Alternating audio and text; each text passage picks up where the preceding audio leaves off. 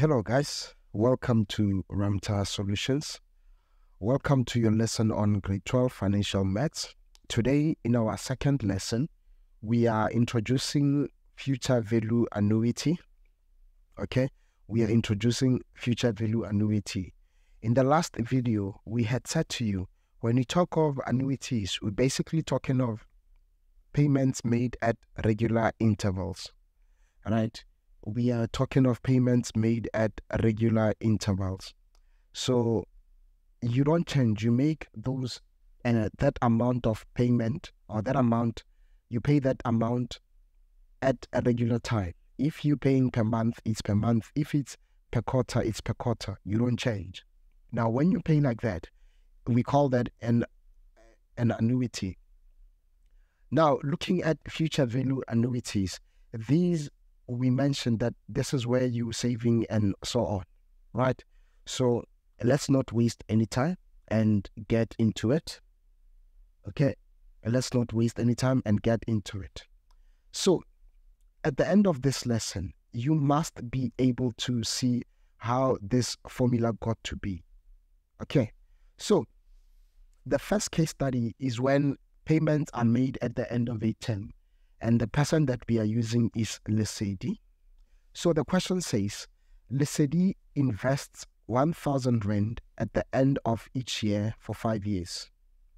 How much will she have after 5 years if the bank offers her interest of 10% per annum? I will wait for you to take out this data and then I will proceed.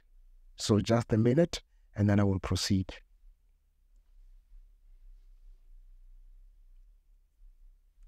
So this will be an interesting topic, guys. While we are on it, this will be an interesting topic. And while we are on it, you can read the article on future value annuity on our website. We have a full article on this, which explains everything. Okay, which explains everything. Okay, all right. So I believe you are done, because this says you are investing 1,000 Rand at the end of each year for 5 years. This is where you are going to use timelines. So we will say timelines. Okay, that's interesting. So let's say this is T0, T1, T2, T3, T4, and lastly, T5, right? So Lesedi is investing 1,000 Rand at the end of each year. This point here is the start of year 1. This is the end of year 1. So this is when she starts making her payment. The start of year 2, the end of year 2, she's making another payment. The start of year 3, the end of year 3, she's making another payment. Making another payment here. And lastly, making a payment here. All right? And lastly, making a payment here. All right? The interest that the bank offers here is 10% per annum. All right? It's 10% per annum. So you have done grade financial mathematics in grade 10 and 11. So now, as you can see, we will say, to actually find the accumulated amount of this investment, what we need to do is to say, you know what? I don't know why I have this. Okay, so I will say the accumulated amount is, let's look at it. That 1,000, okay, that 1,000, 1 plus 0.1, because it's the interest, to the power, let's see. This amount was in the account for how many years? Let's see. From here, we start counting. 1, 2, 3, 4. For full 4 years. So it will be to the power 4. Plus the second installment. Here is it. It was in the account for how many years? 1, 2, 3. Okay? So it will be 1,000 into 1 plus 0.1 to the power 3. The third installment, 1, 2. So it will be to the power 2. 1,000 into 1 plus 0.1 to the 2. The fourth, here is it, 1 for a full year. 1,000 into 1 plus 0.1, right, to the 1. Plus the final, it was in the account for how many years? 0. All right, so it is 0. Now, take your calculator and press and calculate this. Take your calculator and find this. So let's see. This is 1,000 into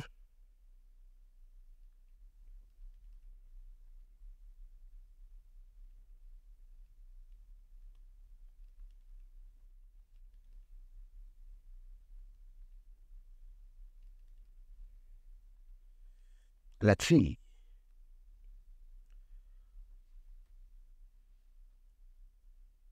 I will wait for you guys. So plug this on your calculator. Tell me what you're getting. If you are like me, you got 6,105 rands and 10 cents. Right? If you are like me, you got 6,105 rands and 10 cents. Right? So we're going to prove this in a formula, because imagine if she was investing this for like 20 years. I mean, how many things were you going to be writing? It was going to be long, right? This is why you're doing maths. And when you do maths, you simplify things. So now let's say generally, okay, you invest X per 10. Okay, generally you invest X amount per 10. Okay, for n years. Okay, at interest I. At interest I. Okay, at interest I. So I will limit our n to 5 years. Okay, I will limit our n to 5 years, so to simplify this for us. So let me draw the timeline again. T0, T1, T2, T3, T4, T5. And we said our interest is I. And let's say this started investing at the end of year 1, invest again at the end of year 2, at the end of year 3, at the end of year 4, at the end of year 5, right? At the end of year 5. So what I want you to see now is we can now find the total that she has invested, but because we're using variables instead of numbers like we did there, it's not going to help, right? So let me show you. So we are saying the accumulated amount is basically, check, the first X is in the account for 1, 2, 3, 4. Okay, so it'll be X into 1 plus I to the 4, while the second was into 1 plus I to the 3. Let's confirm. This is the second. So let's see. 1, 2, 3. Happy? It was 3. The fourth will be to the power 2. Right? The third will be to the power 2. Let's see. This is the third. 1, 2.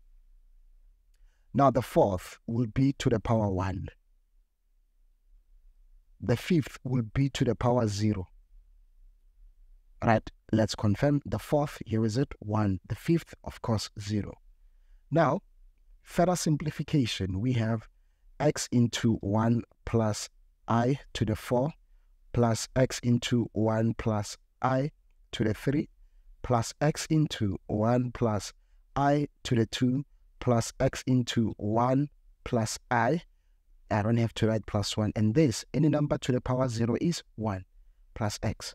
So rearranging, okay? So rearranging this. we have A equals X plus x into 1 plus I plus x into 1 plus I to the 2 plus x into 1 plus I to the what? To the 3 plus x into 1 plus I to the what? To the 4. Right? So what I see here, I somehow see a quadratic sequence. Right? I see a quadratic sequence where it's a, so S of n equals a into r to the n minus 1 over r minus 1, or S of n equals a into 1 minus r to the n all over 1 minus r. Let's see. I do see the first term, I will call it x. The r, I will call it term 2 divided by term 1. It looks like it is I plus 1. Our n,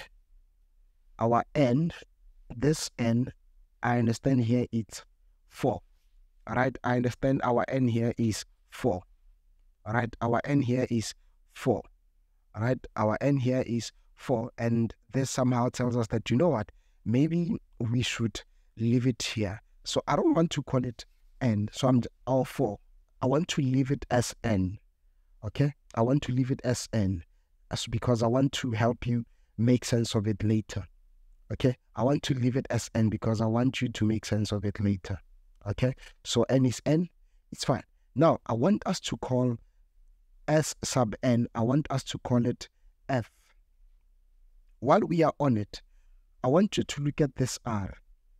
Usually, or now, as you know, our I is percent. So this means our r is greater than 1, right? I is a percent, which is in decimals.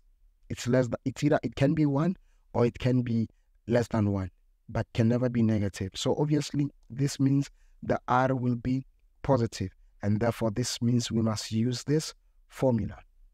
Okay, now let me show you. So this means S sub n equals x into r to the n minus 1. Come on, man. R to the n. Okay. R to the n minus 1 all over r minus 1. I said let's call our S sub n f. Our x, sorry, this is a, not x. This is a. Our a was x, right? It was x. What was our r? It was 1 plus I. It was 1 plus I to the n. What was our r again? It was 1 plus I minus 1. Further, this says to us f equals x into 1 plus I to the n minus 1 all over, as you can see, 1 minus 1 all over I. So this is the formula that you have seen, or that you will use a lot. This is the formula that you saw in the previous, in the opening slide. Let's go there. This is the formula that you saw in the previous opening slide. Can you see it now? This is the formula in the opening slide. So, with this formula, be careful. Let me write it again. F equals x into 1 plus I to the n minus 1 all over I. This f is the future value, okay? Is the future value, is the amount that you will have in future, okay? And then this n, please be careful, it is not the number of years. It is the number of installments, okay? It is the number of installments. I will say to you, to find this n, do what you did in your sequences and series. Say, check your last installment minus your first installment plus 1. If you can do this, you will never go wrong. Okay? If you can do this, you will never go wrong. Remember, I said to find your n, say last minus first plus 1. However, this formula as it is works when payment is made at the end of each term only. Okay? Works when payment is made at the end of each term. Okay? As it is, payment is made at the end of each term. Okay? When payment is made at the end of each term, you can use this formula as it is and also the number of years. Okay? The number of installments. And again, while talking of the number of installments, it's basically it's your number of years multiplied by a frequency of your interest. Okay, so it's basically this, the number of years multiplied by the frequency of your payment. Okay, so let's verify the case of Lesedi. Okay, so back to Lesedi. Lesedi was investing 1,000 rands, if you guys recall, and her interest was 10% per annum. I want us to go to the number line or timeline. Check this out. To get the N, you say last, which is term 5, plus initial, which is term 1. I want to show you this. It's very important, guys. That's the mistake that kills a lot of us. So our N is 5 minus 1 plus 1, which is 5. It's easy like this. Okay? It's easy like this. So draw a timeline. In the next videos, you will see the different cases, okay? And when the time is broader, okay? So we are okay? All right, perfect. So remember, I said when payment is made at the end of each term, if they say 5 years, you can basically say 5 times the number of times that the interest is quoted. All right. So let's see now with the formula. F equals X into 1 plus I to the N minus 1 all over I. What is this? 1,000 into 1 plus 0.1 to the 5, all right? To the 5 minus 1 all over 0.1. Now, let's see. Taking out your calculators, guys. 1,000 into 1.1 to the 5 minus 1, close it, all over 0.1. Check the answer that we are getting now. The answer that we are getting is 6,105 rand and 10 cents. Right? The answer that we are getting now is 6,105 rand and 10 cents. Let's confirm if it's the value that we got when we made that long calculation. It was. Can you see that? So now you can imagine if you had 20 years, how many times were you going to be writing this? It was going to be a time consuming. But now you have a formula, right? Now you have a formula. This is why you're doing maths. You derive these formulas so they make sense.